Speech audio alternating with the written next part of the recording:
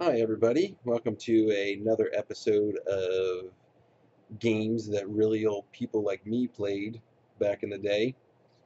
Today we're going to look at a game called Polaris for the Radio Shack Color Computer. Polaris was a Missile Command clone, Missile Command being a very famous arcade game. Um, and as usual, to avoid copyright issues, I guess they changed things up a little bit, and in this case it is submarines. Um, so let's go ahead and take a look at the manual here for the game.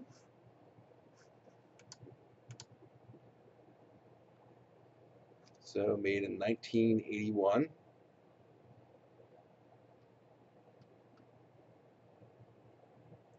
Polaris for all color computers.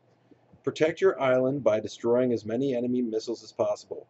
Score points for every enemy missile you destroy, every island you save, and every missile you have left.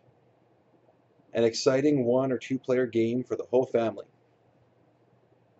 Said my family would never play with me, but whatever. Loading instructions.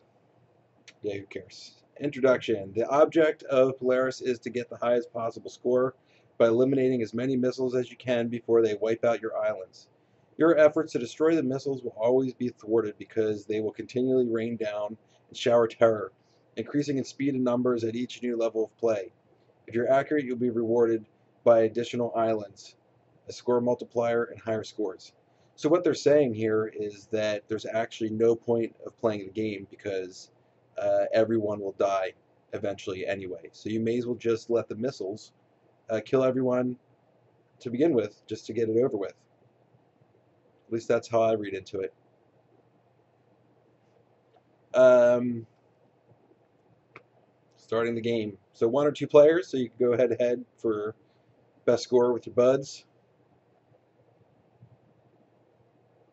I was kidding about my family not playing games with me, by the way. They would play games with me. And so would my buddies. But usually when my buddies came over, they had like uh, more advanced systems eventually. So I was kind of late to get the NES, so I was still jamming on my CoCo when a lot of my buds had the NES. And they would come over and be like, "These are the games you have?" And I'd be like, "Yeah." But they still liked a lot of them.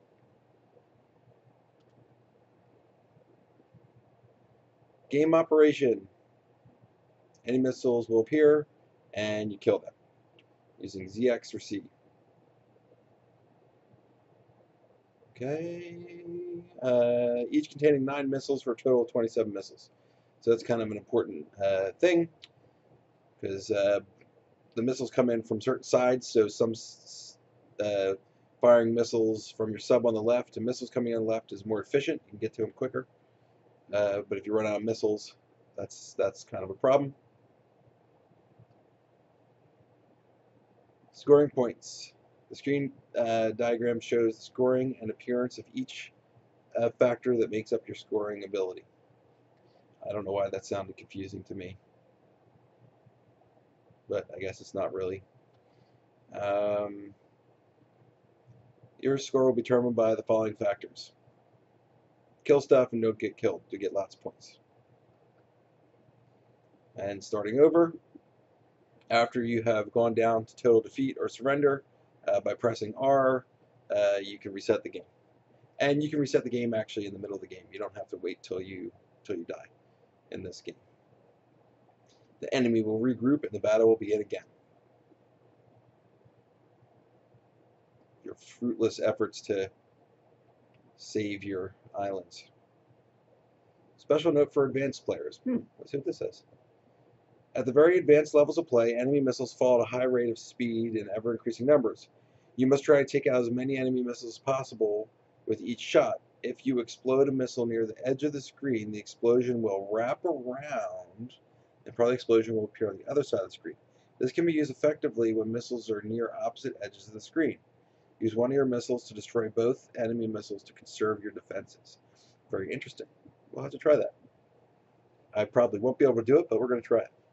During an attack round, you may use one of your missiles to explode your score or your opponent's score, which can severely rattle your opponent.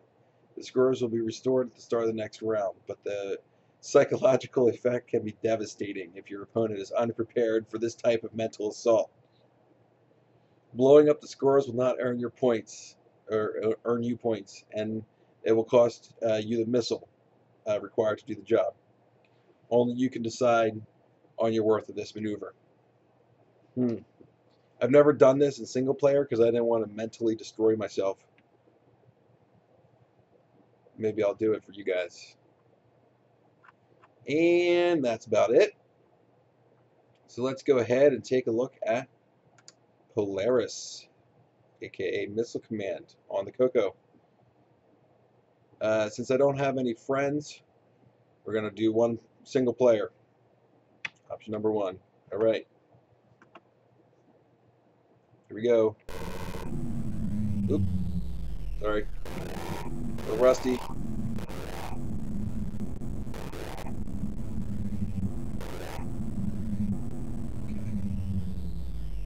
Didn't do the through the next screen, but that's okay. Here we go.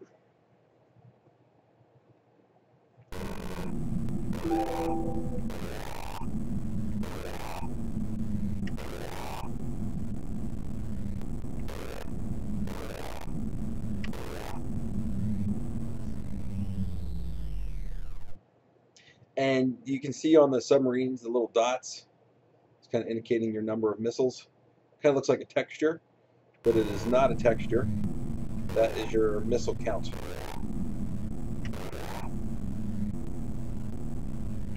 I don't know why I did that one.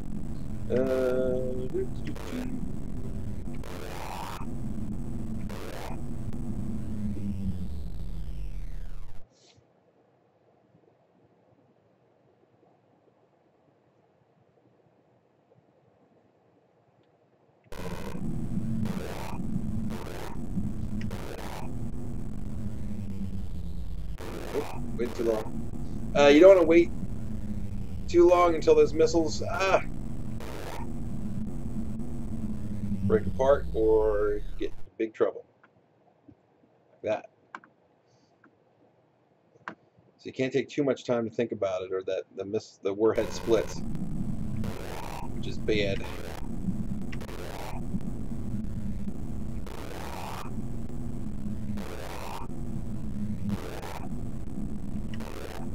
Oh, shit.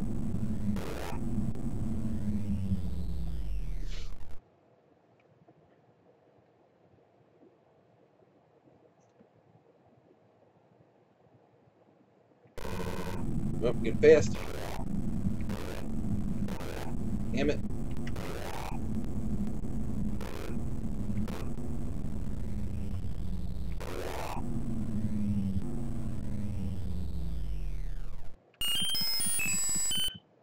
Oh, got one of my islands back.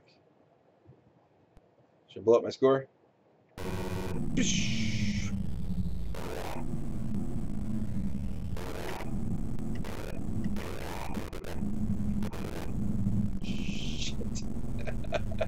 That's what I get for playing around.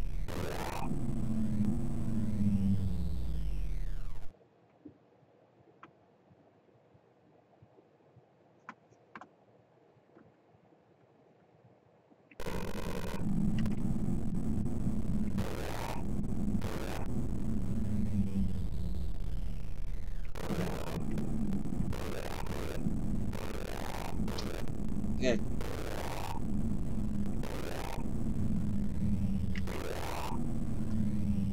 Sure. I'm in trouble.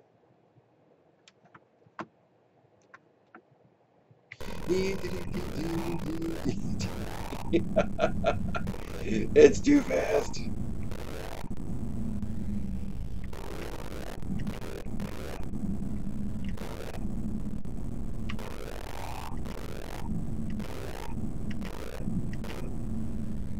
Damn it.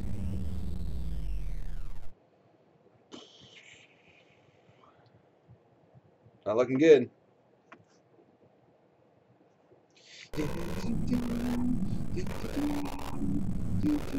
No, get away from my island. Oh.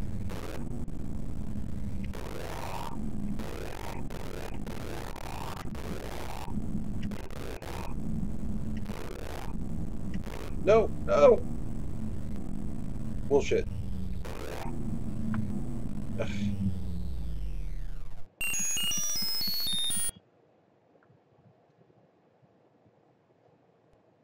Island back. Not for long, I don't think. Okay, here we go. Boom, boom, boom. Die, you missiles. Ah, ow, ow. Ugh.